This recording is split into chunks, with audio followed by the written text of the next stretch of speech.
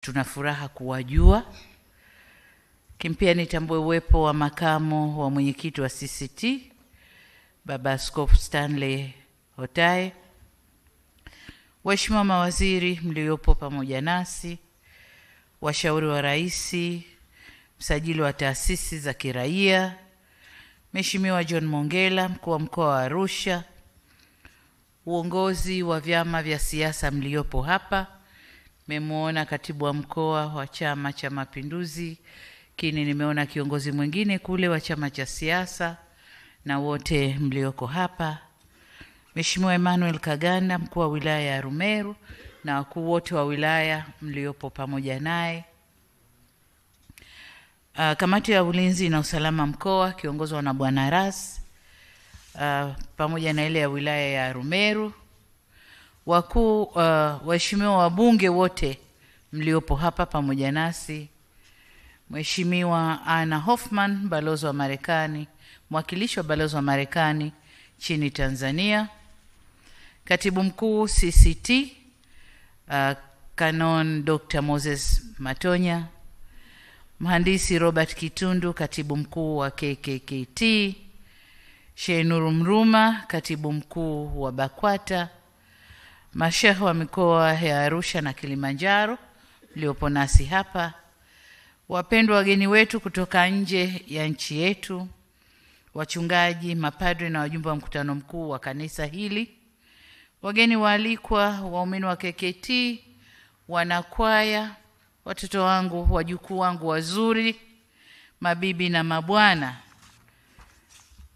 Jamhuri ya Muungano wa Tanzania.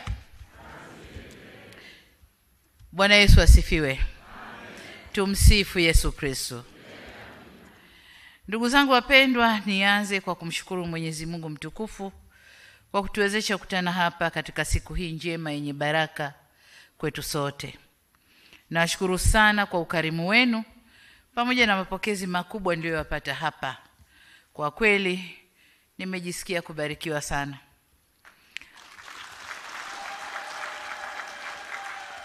Vile vile na kwa namna ya pekee nitoe shukrani zangu kwako Baba Askofu Frederick Shio, kaka yangu, pamoja na uongozi mzima wa kanisa la Kiinjili na Kilutheri Tanzania kwa kunialika na kunipa heshima ya kushiriki pamoja nanyi katika kilele cha maadhimisho ya miaka 60 ya kanisa hili la KKKT.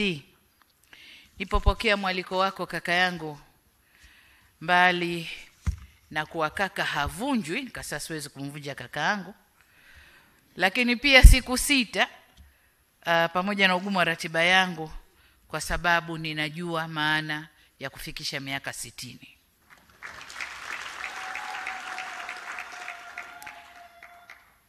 Na nikasema sitatuma mtu, nitakuja mwenyewe, na leo niko hapa.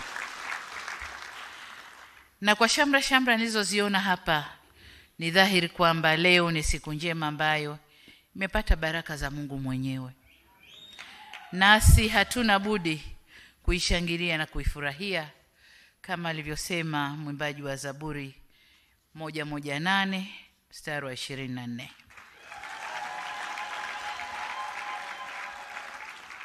Hivyo basi sikutaka kuzikosa baraka hizi. Bwana Yesu asifiwe sana. Baba Askofu, wahasha maaskofu na washiriki wote, leo ni siku kubwa katika historia ya kanisa hili. Upendo wa Mungu kwenye jambo la leo hatuwezi kuukanusha. Ni kwa huruma na baraka zake kanisa hili limeweza kukua na kuimarika. Tumeambiwa hapa walianza wanachama 500 na leo tunazungumzia milioni 8. Ni kukua kukubwa. Ingawa bado kuna uwezekano wa kulikuza zaidi. Inawezekana kanisa hili lilianza au lilianzishwa katika hali duni miaka 60 iliyopita. Ila inafurahisha kuona lilivyojenga umoja na jumuiya kubwa na madhubuti ya waumini wa Kilutheri hapa nchini. Nitumie fursa hii kupongeza uongozi wa kanisa katika nyadhifa na ngazi zote, kwa wakati na awamu zote, kwa kazi kubwa iliyofanywa ya kujenga kanisa hili, sio kwa matofali, mabati, milango na madirisha, hapana, bali katika kueneza neno la Mungu, kujenga maadili kwa waumini na kutoa sadaka na huduma kwa jamii. Hongereni sana. Kutokana na upekee wa siku hii, nimeambiwa wapo wageni walioungana nasi kutoka mataifa mbalimbali. Na hapa wametambulishwa wageni kutoka DRC pale Kongo, lakini Kenya tuna askofu kutoka Kenya, lakini pia kuna wageni wa Sweden, Denmark, Marekani, Ujerumani na sehemu nyingine wako nasi hapa kwa umuhimu wa siku hii. Hivyo kwa niaba ya serikali na Watanzania wote, napenda kuwakaribisha wageni wote chini kwetu Tanzania, nchi ya mlima Kilimanjaro, Serengeti na visiwa maarufu vya Zanzibar. Karibuni sana. Na watakieni makazi mema, kwani uwepo wenu una manufaa si kwa kanisa pekee bali kwa taifa zima. Na bila shaka mtakuwa mmefurahia ukarimu wa Wanaarusha kama ilivyo jadi yetu katika kukirimu wageni wetu. Karibuni sana. Ndugu zangu, leo hii tunaadhimisha miaka 60 tangu makanisa 7 ya Kilutheri yalipounganishwa na kuwa kanisa moja. Na tumewaona wazee wetu wawili hapa ambao walishiriki shughuli hiyo. Nilipokuja kuwasalimia nikaambia Mungu awape umri zaidi, ili tuendelee kuchota hazina ya maarifa iliyoko ndani yao.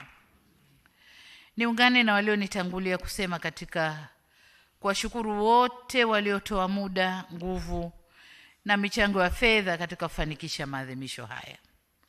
Na waomba mioyo yenu itambue kwamba michango na sadaka mlizotoa imepokelewa kwa mapenzi makubwa na kwa shukrani nyingi sana. Wale wote waliosababisha maadhimisho haya leo kuwezekana, na waomba angalieni ndani ya ukumbi huu. Waoneni waumini walivyojawa na unyenyekevu katika maombi na wenye furaha kubwa wanapomwimbia na kumsifu Mungu. Haleluya.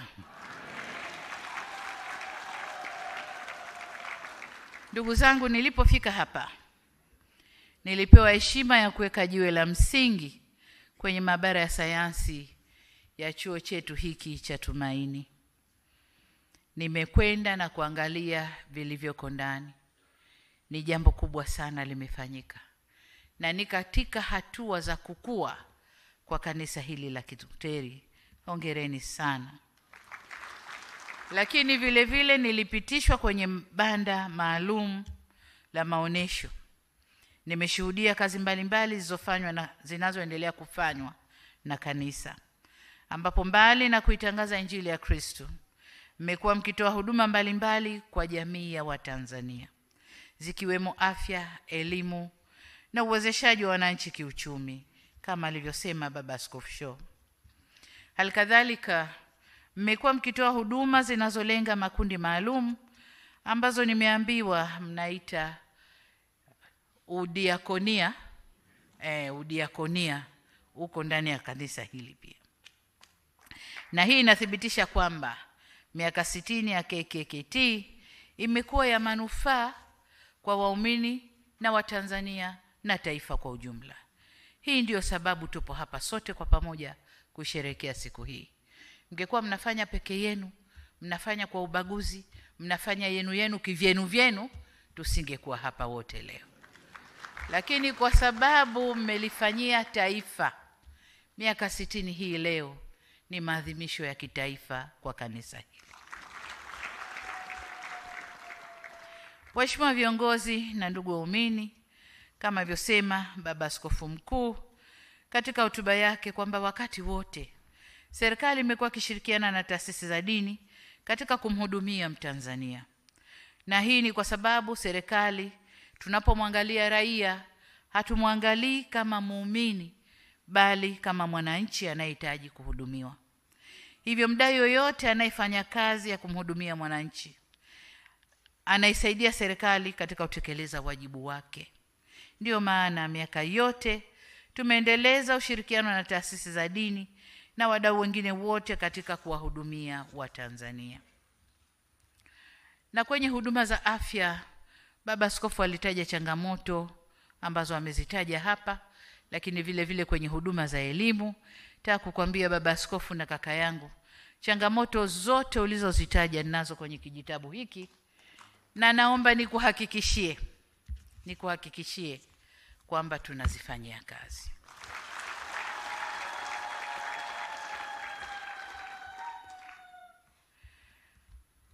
Na hapa niendeleze ahadi yangu ile kwa taasisi za dini zote, kwamba serikali itaendelea kuzifanyia kazi changamoto zinazojitokeza katika ushirikiano wetu chini ya sera ya PPP, ili kwa pamoja tuendelee kumhudumia mwananchi ipasavyo. Hakuna jambo lisilo changamoto, lakini zinapojitokeza ni kuzifanyia kazi kwa pamoja, ziondoke na tuendelee mbele. Mhashamu Baba Askofu Mkuu na ndugu waumini na washiriki wote, kama mnavyofahamu, serikali ya awamu ya 6 imejidhatiti kuimarisha misingi ya utawala bora inayozingatia sheria, demokrasia na maadili yetu kama Watanzania. Mimi binafsi nimedhamiria hivyo, na ndivyo ninavyowaelekeza wasaidizi wangu waliopo nami hapa. Katika kufikia lengo hilo, serikali imekuja na falsafa ya zile R 4 za Kizungu, lakini kwa Kiswahili ni maridhiano, kustahimiliana, mabadiliko na kujenga upya taifa letu. Na nyinyi ndugu zangu ni mashahidi wa hatua mbalimbali zinazochukuliwa na serikali na tunazoendelea kuzichukua. Naomba mniruhusu katika jukwaa hili tumie fursa hii kutoa shukrani maalum na za dhati. Katika harakati zangu za awali za kutekeleza hizi R 4, katika ile R ya kwanza ya reconciliation au maridhiano, nilipata msaada mkubwa sana wa kaka zangu Baba Askofu Shaw, Dr. Shaw, lakini pia Baba Askofu Bagonza. Walinisaidia sana na nikaweza kupiga hatua na nikaenda na falsafa ile. Kwa hiyo nawashukuru sana wao binafsi, lakini pia nashukuru kanisa kwa kuwapa moyo ule wa kusema nenda na saidia. Mhashamu Baba Askofu Mkuu, katika risala yako umetaja swala la uharibifu wa mazingira na mabadiliko ya tabia nchi, ambayo sasa ni dhahiri sio tu hapa nchini bali duniani kote. Naamini kila mmoja wetu ni shuhuda wa athari zinazotokana na mabadiliko ya tabia nchi, ikiwemo ukame, mafuriko, kutotabirika kwa misimu na mengi mengine yanayojitokeza. Na haya yote yanatokana na kukiuka maagizo tuliyopewa na Mwenyezi Mungu katika kitabu cha Mwanzo. Nadhani sura ya 2 mstari wa 15, na hapa na nukuu, kinasema, Bwana Mungu akamtwaa huyo mtu, akamweka katika bustani ya Edeni, ailime na kuitunza. Mwisho wa kunukuu. Haya ndiyo maelekezo aliyopewa baba yetu Adam. Sasa watu wa vizazi vyetu tumeacha kutunza dunia na kukaidi maagizo ya Mungu. Tumeichafua dunia na athari zake zimetugeuka wenyewe. Na mara kadhaa huwa nasema, napenda kurudia msemo, nadhani wa Baba Francis nadhani alisema, mazingira hayataacha kutuadhibu kwa sababu tumeyaharibu. Yataacha kutuadhibu pale tutakapokuwa tena rafiki wa mazingira. Sasa baada ya kuona adhabu tunazopata kutokana na mazingira, niombe sasa wote tukawe rafiki wa mazingira.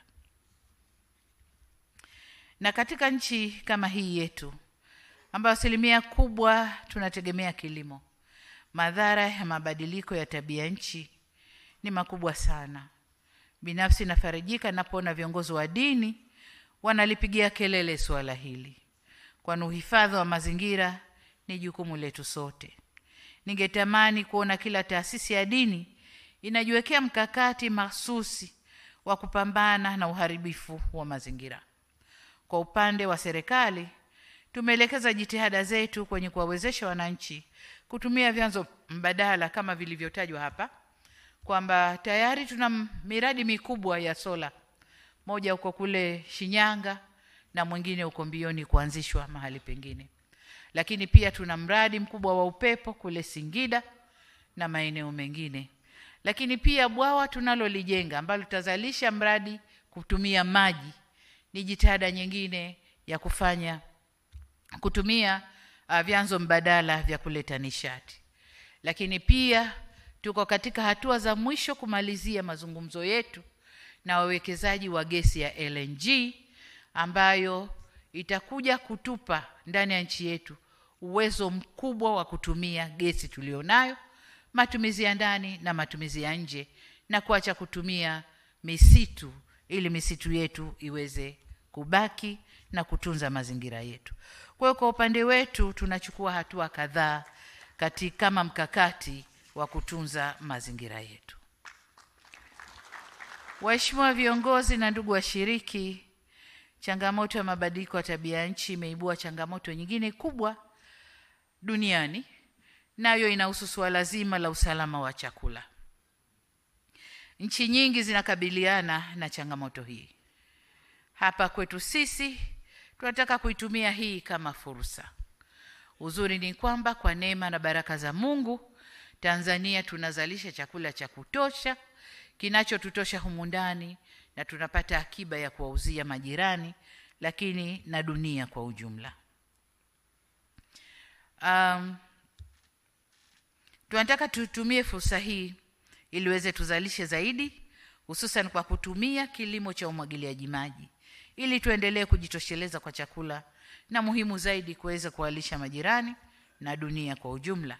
Nadhani jitihada zetu za awali kupitia mpango ule wa BBT au Build a Better Tomorrow, unaowaunganisha vijana katika sekta za kilimo, lakini ufugaji na uvuvi. Tuna mpango mkubwa sana ambao kwa bahati nzuri tumeweza kuungwa mkono na mashirika makubwa ya dunia, na ule mpango utakwenda kuwafanya vijana sasa wazalishe mazao ya kilimo, wafuge na wavue kwa wingi, tule ndani lakini pia tuuze kwa dunia. Na hapa nataka niwaarifu pia kwamba Watanzania tunatarajia kuwa na mkutano mkubwa utakaofanyika Septemba 5 hadi 9. Mkutano huu mkubwa ni wa kimataifa, utakaohusu mifumo ya chakula barani Afrika. Hiyo itakuwa ni fursa adhimu kwetu kutangazia ulimwengu kwamba tunaweza kushughulikia changamoto za usalama wa chakula, na sio tu hapa bali pia katika mataifa mengine. Lakini pia ni fursa nzuri kwetu kuonesha jinsi tunavyokwenda kutunza mazingira yetu, ili mazingira yatupe wasaa au fursa ya kuzalisha zaidi. Mvua zinyeshe pamoja na jitihada za kumwagilia, lakini mvua zinyeshe kwa wingi, nazo zitutilie baraka katika uzalishaji wa chakula. Hivyo basi niwahimize waumini wote watakao kuwa na fursa kuhudhuria mkutano huu. Kwa pamoja tukaribishe wageni wetu watakaotoka kote duniani, lakini pia tuweze kusemea nchi yetu. Waheshimiwa viongozi na ndugu washiriki, nimeambiwa mbali na maadhimisho ya miaka 60 ya Kanisa la Kilutheri Tanzania, kikao chenu hiki kitakuwa cha siku kadhaa, ambapo kitakuwa na shughuli ya kufanya uchaguzi, na ndio maana wajumbe wa mkutano mkuu wako hapa. Kwa maana hiyo, mniruhusu kutumia fursa hii kuwashukuru kwa dhati na kuwapongeza kwa kazi kubwa walioifanya viongozi wanaomaliza muda wao, na vile vile niwatakie uchaguzi mwema, mpate viongozi watakaoendeleza misingi mizuri iliyojengwa na kuendeleza kanisa hili. Wakati nikioneshwa kazi zinazofanywa na kanisa, nimeoneshwa misingi mikuu ya kanisa. Sasa imenitoka, lakini nakumbuka kama ni kuwa na usalama, umoja, amani. Kuna vitu kama 4-5 misingi mikuu ya kanisa. Kwa niwaombe viongozi watakaochaguliwa kuendeleza misingi mikuu ya kanisa. Misingi ile ndio iliyotufikisha hapa tulipo kwenye growth ya kanisa mpaka hali ambayo leo tunajivunia. Ndugu zangu, na hasa baba askofu kaka yangu askofu mkuu wa kanisa, nimeasikia yote uliyoyasema. Nimeasikia yote uliyoyasema kuhusu usalama, amani, umoja na mwendelezo wa taifa letu.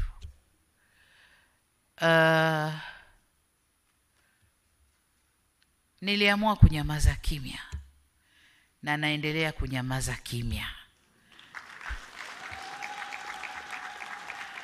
Nachotaka kuhakikishia, hakuna mwenye misuli na ubavu wa kuligawa taifa hili.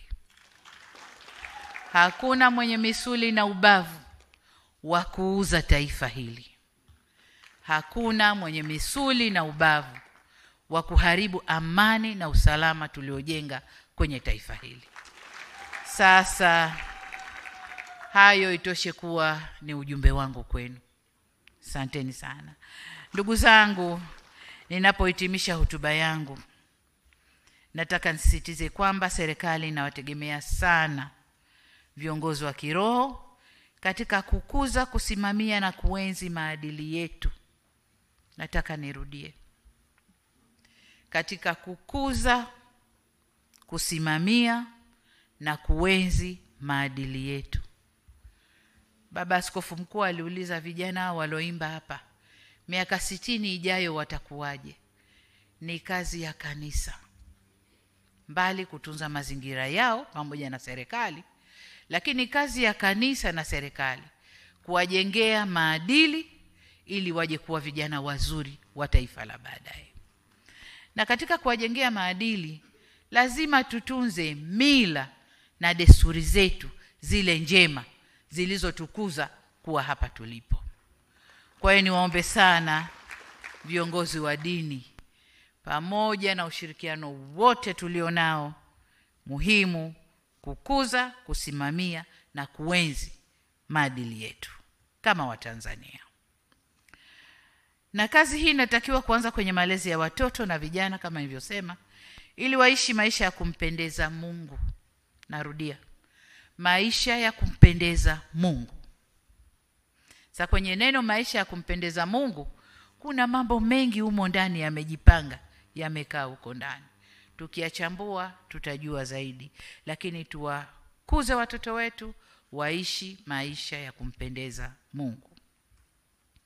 Taifa bila maadili haliwezi kusimama wala kupiga hatua. Naomba sana nyinyi viongozi au viongozi wa dini mlibebe jukumu hili kwa nguvu kubwa. Asha baba askofu mkuu, kwenye risala yako pia ulieleza kuhusu azma yenu ya kuwa, sikuisikia vizuri lakini nadhani nimeisikia pahali, azma ya kuwa na kituo kikubwa pale Dodoma.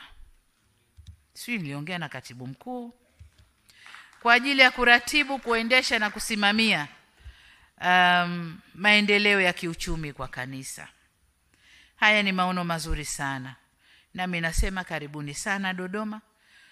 Na niwahakikishie serikali iko tayari kutoa kila aina ushirikiano ili azma yenu hii iweze kutimia. Nirejee tena kuwapongeza au kulipongeza kanisa KKKT kwa kuadhimisha miaka 60 ya mafanikio, na niwatakie miaka mingine mingi ya mafanikio makubwa zaidi. Kazi kubwa imefanyika, ila kuna mengi yanasubiri kufanywa kuendana na maendeleo yanayotokea nchini, lakini vile vile kuendana na mabadiliko yanayotokea duniani. Kwa hiyo wenye kanisa tujidhatiti kuhakikisha kanisa letu linaangalia yanayotokea nchini, lakini yanayotokea duniani, na tuendane na hayo. Si kuiga hayo, lakini kupanga mipango yetu kuendana na hayo. Kama ni kujikinga na mabadiliko yanayotokea au kuendana kwa faida ya kanisa na waumini, basi tujipange kuendana na hayo. Mwisho kabisa, ni waombe viongozi wote wa dini na waumini wa dini zote tudumishe dua na sala ili neema ya Mungu iendelee kulifunika taifa letu. Jamhuri ya Muungano wa Tanzania. Asanteni sana kwa kunisikiliza. Hongereni sana kwa miaka 60. Asanteni sana. Mheshimiwa Rais hatutampandisha tena, kwa hiyo tutaomba wakati huu tutumie kupata picha ya pamoja na maaskofu wote. Picha na maaskofu wote, tutaomba tujipange vizuri hapa. Baada ya picha hiyo, tunaomba wachungaji wanawake wote muwe karibu, ndio picha itakayofuata.